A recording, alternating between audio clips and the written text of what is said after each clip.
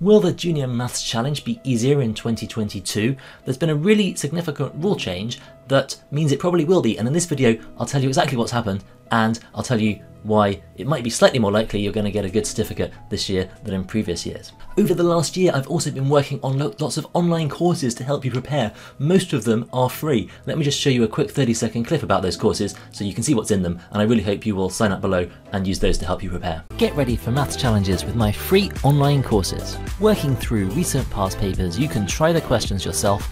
If you get stuck, look at the video hint, enter the answer, see if you've got it right, and then watch the full video solution. It's a really great way to prepare for any of the maths challenges, so take a look now.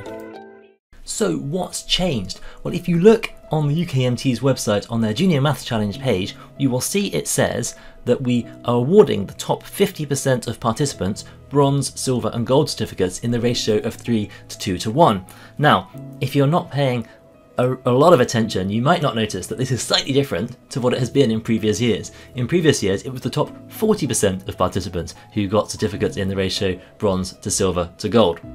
So, whereas in the past approximately 7% would get gold, 13% would get silver, and 20% would get bronze, this year it's going to be more like 8% getting gold, 17% getting silver, and roughly 25% getting bronze. So there should be more certificates available overall. So if you're taking the Junior Maths Challenge this year, you've got a better chance than ever of getting one of those certificates.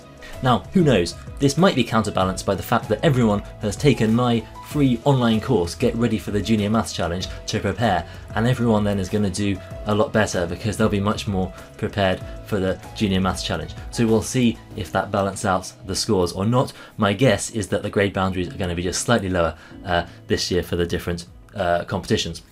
I made another video where I go into a lot more detail about exactly how well you needed to do in different years to qualify, so have a look at that one as well if you want to, and do go and take a look at that free online course to prepare for the Junior Maths Challenge if you're taking it this year or in any subsequent year. It's a really great way to just do a bit of practice, get your head in the right mindset for the Junior Maths Challenge. It's a different style of questions that you're asked there, so well worth just doing a few questions to practice before you sit the real thing. And the other thing that's changed over the last few years is that it looks like they're not going to penalise wrong answers anymore. So during the pandemic they started this where it says you'll not lose marks for getting any questions wrong. A few years ago you used to lose marks for getting questions wrong. This year you should guess every single question. If you're doing this in subsequent years, double check that they haven't changed the rules back. But if there are no penalties for getting marks wrong, you absolutely should make a random guess of all of the questions that you haven't done.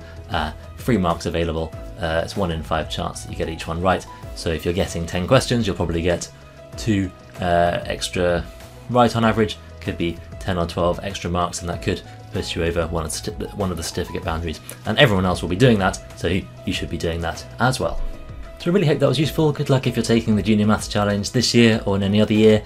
Do take a look at my free online courses to help you prepare. There's also loads of past papers available at the UKMT website where you can get loads of practice and do some really interesting and fun problems. So I hope to see you in one of those courses or sometime soon here on YouTube. Please do like the video and subscribe if you haven't already, and leave a comment below if you've got any questions. Or I also love to hear how people have done on the maths challenges as well. So leave a comment if you've done the challenge and you want to share your score too.